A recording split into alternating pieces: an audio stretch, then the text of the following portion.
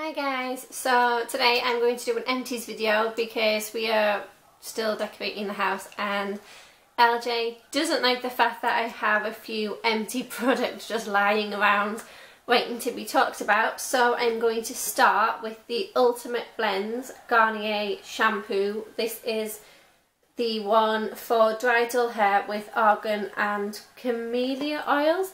I don't actually have dry dull hair, but LJ went out and bought this for me a few months ago. This actually lasted me about 2 months, which is really good for shampoo because they never ever last me like more than a few weeks. And this one actually lasted 2 months with me and him using it, so that was really good. And it made my hair like feel so soft and so shiny, and I haven't had a shampoo that I have loved this much for quite a while now. So we have actually repurchased this, and I'm actually halfway through the second bottle, because that's how long ago that it was I used it. And we also got the conditioner to go with this because originally we only had the shampoo. I'm not sure if it's still on offer at Boots, but when we got them they were actually on offer at Boots, so I think we got either buy one get one half price or buy one get one free or something along those lines. So it was actually a really good deal. They do loads of different versions of this, but this was the one that LJ got, so we have tried this one, although I do actually want to try the one for non-frizzy hair, I think it is. I'm not sure what colour it is though, but I really want to try that one. But yeah, this is amazing. I think we paid something like $2.89 or something like that for it, but I think it was on offer when we actually got this one. So I'm not sure, but yeah, I absolutely love that product so much. I cannot talk, like I cannot say how much I love it. The second product I've actually just run out of, and that is the b.liv by Selnique. I was actually sent this to try, so I didn't pay for this at all. However, I am going to be doing a review of this because this is literally amazing. I love it so much, and I will be doing a proper review on my blog and on this channel about this product, so keep an eye out for that. I'm not sure about the price, but I will find out and let you know in that video. As you can see, it does actually say tester, so I didn't try this. But it is amazing, and I do love this so much. I also have the Professional by Benefit. I'm not going to be repurchasing this. This is actually the second tube that I've gone through. But we just bought the Smashbox primer for oily skins for like £25 I think it was. This is about 18 I think. But we got this when it was on offer in Benefit as well.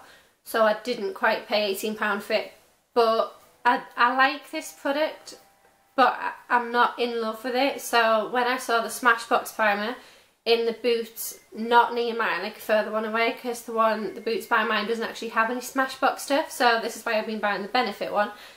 But we saw the Smashbox and there was a bit of an offer on that in Boots, so we went for that one. So I haven't actually repurchased this.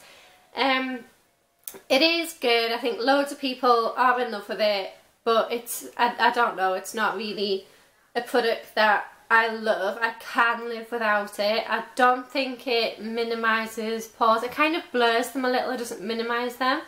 And it doesn't keep, I know it doesn't promise to, but it doesn't actually keep my skin from going oily during the day, which is kind of what I look for in a primer. So the fact that this doesn't do it kind of makes me not love it.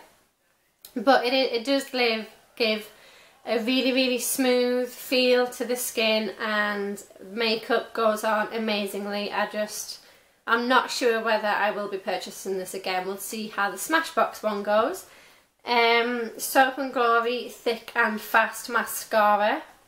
I actually ran out of this a little while ago, and I've been using the No. 7 High Definition Mascara and then the Benefit Bad Gal Lash since then, but they were only sample sizes, so yeah.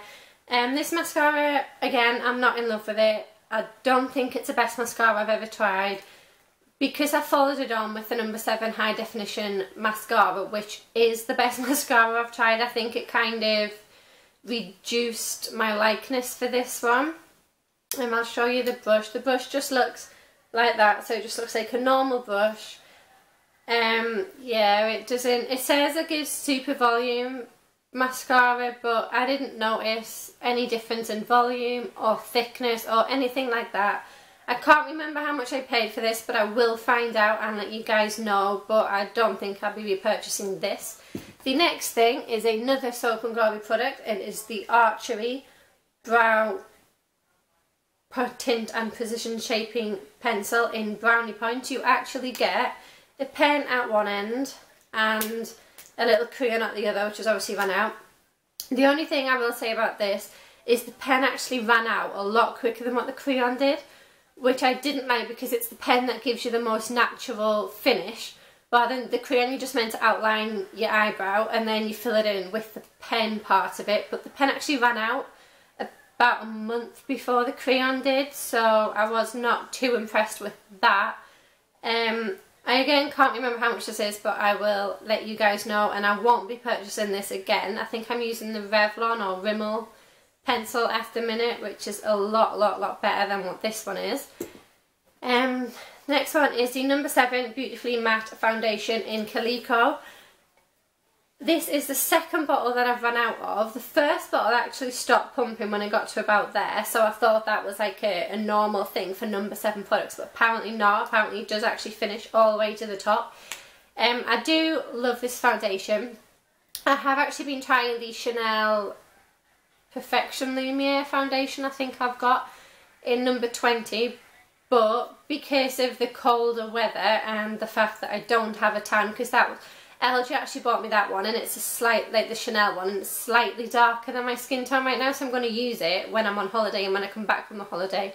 And it's a better foundation for the hot summer months because it is like a lighter cover, and that's what I wanted for the summer. This has got a more full coverage, and I've actually got this one on today because of the fact that it's cold outside and I have a few blemishes and stuff, because I've changed up my skin routine, which I will do a video on.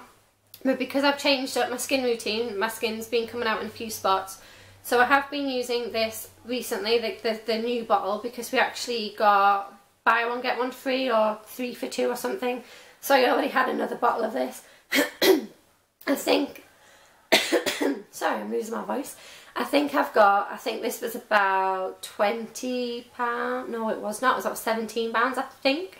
I will double check that. I do love this, I really do. It doesn't keep my skin oil free all day though, but again neither does the Chanel one, so swings and roundabouts really. The Clinique Dramatically Different Moisturising Gel for combination oily to oily skin. It does actually look like there's a bit in there, but when I try and pump it out, it doesn't actually pump out very well, so I do have another one. I've actually repurchased this like last weekend or the weekend before when I went to York. LJ bought me a new one. This is about £30, but we got it in a set when we went to York. We paid something like £62.50 for the whole set, so it's not actually too bad. I'm not sure how much the set's actually meant to be, but this bottle here lasted me from just before Christmas, like the week before Christmas 2013, till yesterday, which was something like the 18th of August 2014. So it's lasted me about 8 months, 8 months, which I think £30 you can't get beat. It is the best foundation. This is the best moisturiser I've ever tried. I've been using this constantly, not this one, but I've been using like this moisturiser for about 2 years now. I love it, and I love Clinique, I really do. And £30 for 8 months is pretty amazing, if I do say so myself. So although it does seem a bit more expensive, it is worth it. And that is all for my beauty stuff. However, I do have 2 perfumes. This one I think you know about, my Honey by Marc Jacobs. I'm not sure where the lid went. Apparently I just lose lids on perfumes, but this is the Honey by Marc Jacobs. I got this for my wedding off LJ, like last 23rd of August. Yay, it's nearly our anniversary. But yeah, I got this for my anniversary and it ran out a couple of months ago, and I've since repurchased the Pink Honey by Marc Jacobs, and I will be buying this one again soon in the winter months because I love it so much for winter. And I have also run out of the Miss Dior perfume. I got this a little while ago. I haven't repurchased it, but it is one of my favourite perfumes, so I probably will repurchase it at some point. Oh, I forgot to say, this one was £50 or £45 I think, and the Pink Honey by Marc Jacobs was £49 I think. I can't remember how much this one was, but probably will repurchase it at some point. That is it for the video today. I hope you've enjoyed it. I can now throw these out, so LJ will be super happy about this. And by throw them out, I mean recycle whichever ones we need recycling and throw out the rest of them. I hope you've enjoyed this video, and I will speak to you again soon.